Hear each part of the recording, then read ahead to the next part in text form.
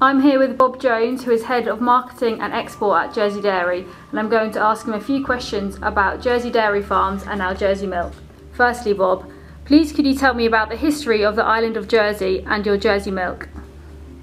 Well, until the 13th century, Jersey was actually part of the Kingdom of Normandy and therefore allied to France.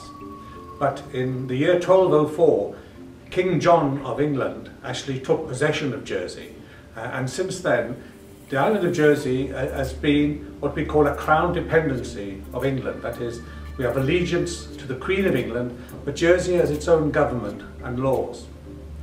And in the history of farming in Jersey, a very important year for us was 1763.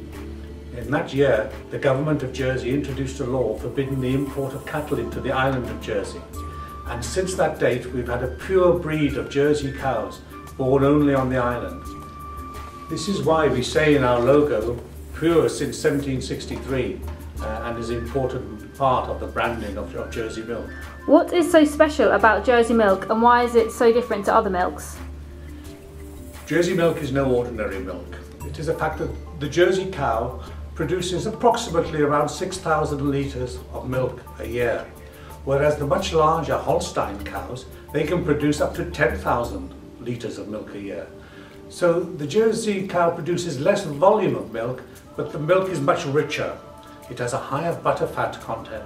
In fact, it includes 20% more protein and calcium than milk from other breeds. And all of our cows have access to the open air all over the year, and this combined with our rich pasture grass and the sea air that we have on the island of Jersey produce this distinctive taste that we have in our Jersey milk. Please can you tell me about the production facility at Jersey Dairy? Well, in 2010, just 10 years ago, we built our new modern state-of-the-art dairy processing unit. Our factory was opened by Princess Anne, the daughter of the Queen of England, in 2010. Our factory has some of the highest efficiencies and safety standards of any factory, certainly in Europe.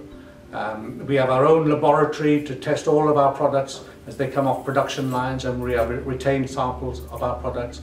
And our factory is graded BRC, that's British Retail Consortium grade AA, which is the highest accreditation possible.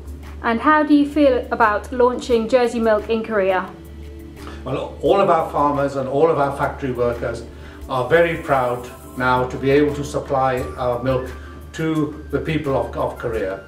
For many years we've already been sending our milk to many Asian countries, and it has been extremely well received.